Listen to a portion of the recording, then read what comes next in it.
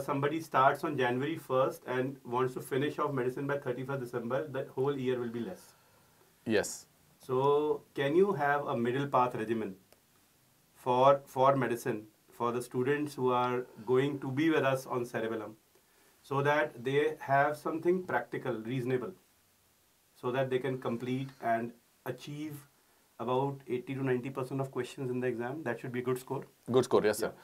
So I would say like still the short subjects are kind of powerhouse. The sense like you can get 100% in most of the short subjects, but medicine is not such kind of a subject which is going to yield you 100% all the time. I have to be frank. So because examiner can ask questions from anywhere, but there are some areas that are going to be very, very important for exams. So if you're going to crack those areas, you're going to definitely score more than 90%, which is actually kind of a terrific score. If they can score more than 90% in even in overall 200 questions, that's going to be a terrific score. So that is what the entire idea is.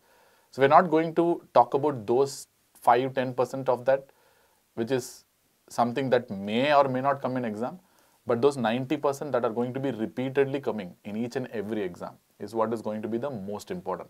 And we're going to target those areas only. And students will understand. So I will say like the one-stop solution as of now, this is not kind of boasting, or this is not to basically like say you come to cerebellum, but the kind of effort that we are making I mean, to translate that into content that is most relevant and revisable for the students. Based on that, I'm saying that definitely once they come to cerebellum, they will 100% understand like what is like really what we are trying to do actually here.